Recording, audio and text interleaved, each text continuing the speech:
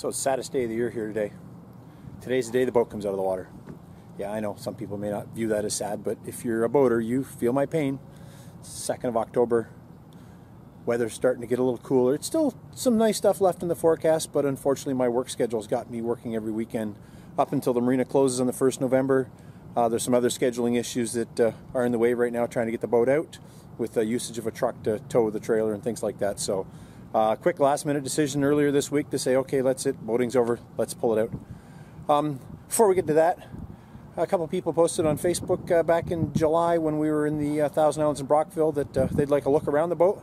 So before we get started up and get out of here, let's take a quick look around. So the boat's a 2005 Monterey 302, 32 feet. The 2 is because you get the added 2 foot from the extended swim platform. Nice barbecue mounted right to the swim platform. Step inside. The full canvas top is up right now just because I just opened up and got here, and it is only 15 degrees today. Nice big bench seat across the back for 3. You can put 5 people at the table quite comfortably to have something to eat. 2 people on this side. Engine bays down below. I'm not going to open that up right now. It's a little grimy in there because it is the end of the season. The boat is powered by 2 320 horsepower Volvo Penta 5.7 GXI fuel injected engines, pushing a pair of dual prop outdrives. This boat will run 50 miles an hour, no problem whatsoever. Runs very comfortably at 40 miles an hour. Runs even better on fuel economy at about 32 miles an hour. So that's kind of where we keep it normally. Double wide helm station for the most part. Flip up bolster for when you need to stand to see what you're doing a little better. At 6'4", I really don't have that issue. Basic Raymarine VHF radio. The boat doesn't have AIS or radar or anything like that. I wish it did. That'll be the next boat. We've got Bennett trim tabs. They're quite handy when you get some people in it. There's no electronics as per se from the manufacturer. So I have got a 9-inch Samsung tablet running Navionics. Does everything I need it to do. Very, very super powerful program.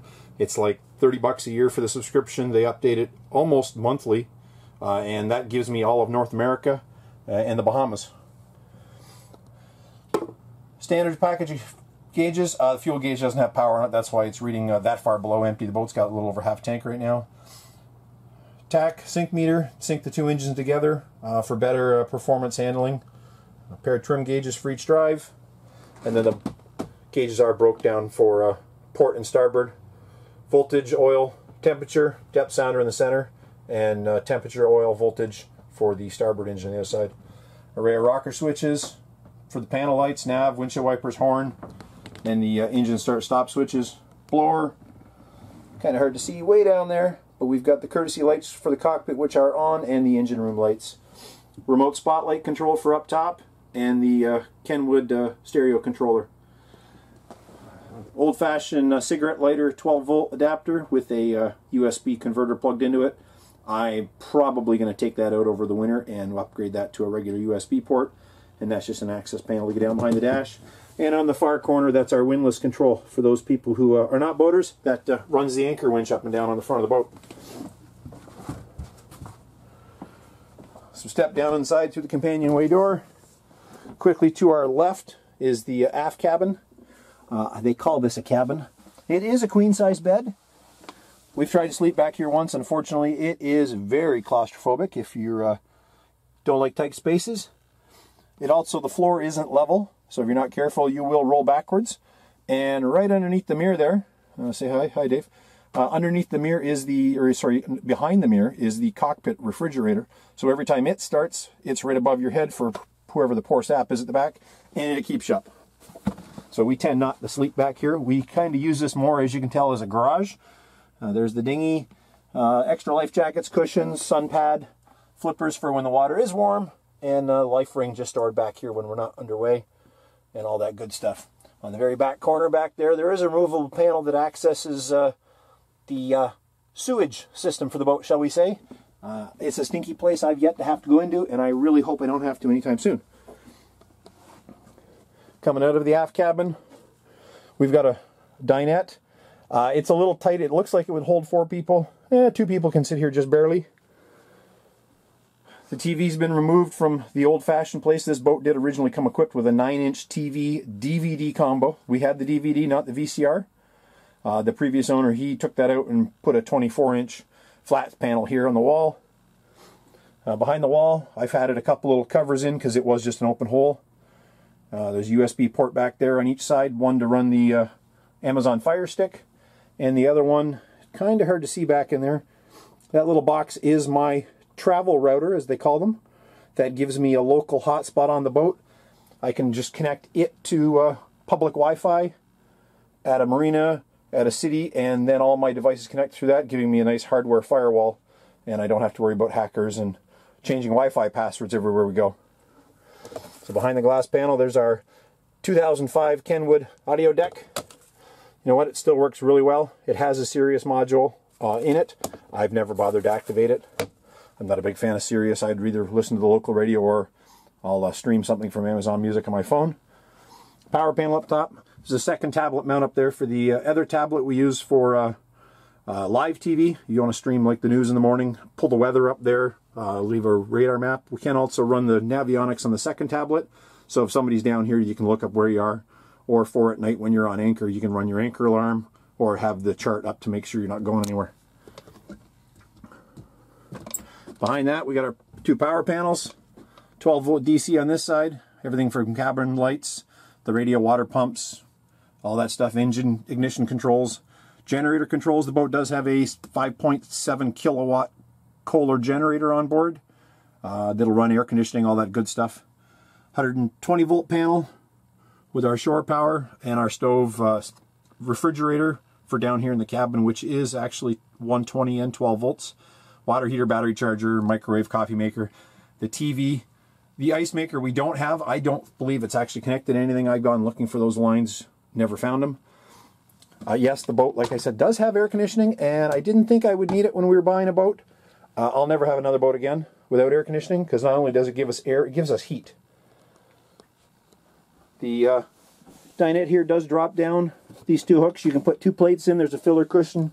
They do say the boat sleeps 6. Those would be very tiny people you're sleeping on that at that spot. Good spot for the kids. Everything's removable with storage. This is kind of tool storage and stuff. Cleaning supplies, things like that under that one. The other one is pots, pans, cooking utensils, all that other stuff. And there are some underneath the forward berth. They're just too hard to get at when the bed is made up like this. This is a dinette as well. There's the hole in the floor for the post, and there's a table. We leave it down. It's normally just 2 of us, so this is what we've converted into our sleeping area. It's about 6'5" end to end, and its widest spot, so I just barely fit. I mean, you do what you do, right?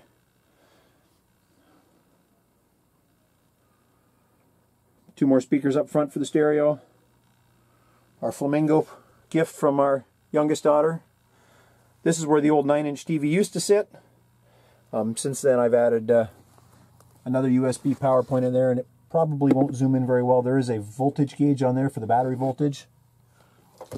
Storage space up there for electronics, binoculars, all that good stuff. So we come to the galley. We do have a fairly nice sink, nice and deep, hot and cold running water. 120 volt outlet up top, microwave. The coffee maker used to go there, the old Mr. Coffee 12 cup percolator. The previous owner took it out. We use it, we plug the toaster in, things like that up there. Dry storage in behind. Nice 2-burner stove. No boat's not complete until it's got a nice bottle of Crown Royal on board. Fridge. Yeah, it's just, I can show you that. It just has some Gatorade and stuff in it. The season's basically over for the most part. The boat's been emptied out, so we've just got a few things left on board to keep it, keep the fridge running and not working too hard. Underneath the sink, got a storage cabinet, cleaning supplies, things like that, and 3 drawers for cutlery and the other odds and sods. Also, no boat is complete without big plastic clips for clipping towels, canvas, anything you've got to keep out of the way and under control in the wind. We've got a pretty decent bathroom, or head, as they're called in the marine world, on board. Vacuum flush toilet. It's all plastic enclosed because the water head does pull up, and that becomes your shower. We showered all summer on the boat as the marina was closed because of, or the showers at the marina were closed this year, I should say, because of COVID. So we showered on board, 30 or 40 times at least, the two of us, with no problem whatsoever. It's a little messy to clean up because you do get water everywhere, but it's all plastic. You take the squeegee and down it comes.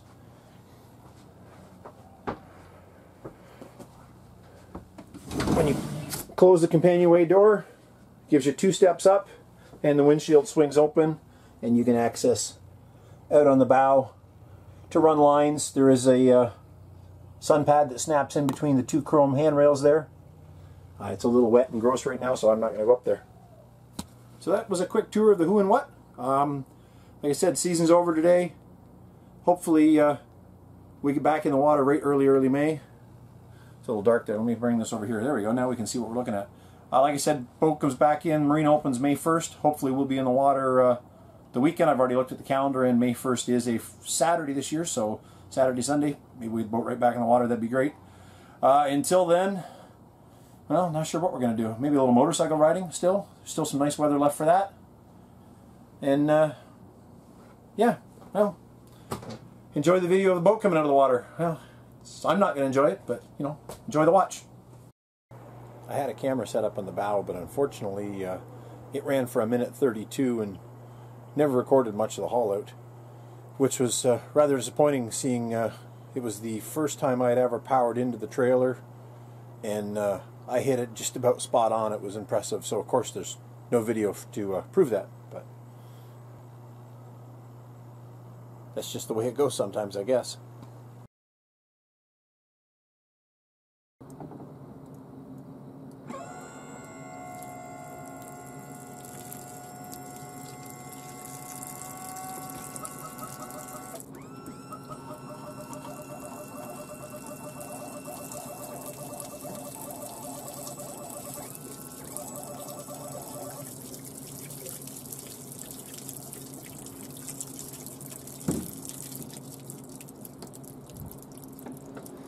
I pressure washed the bottom. It didn't come up bad.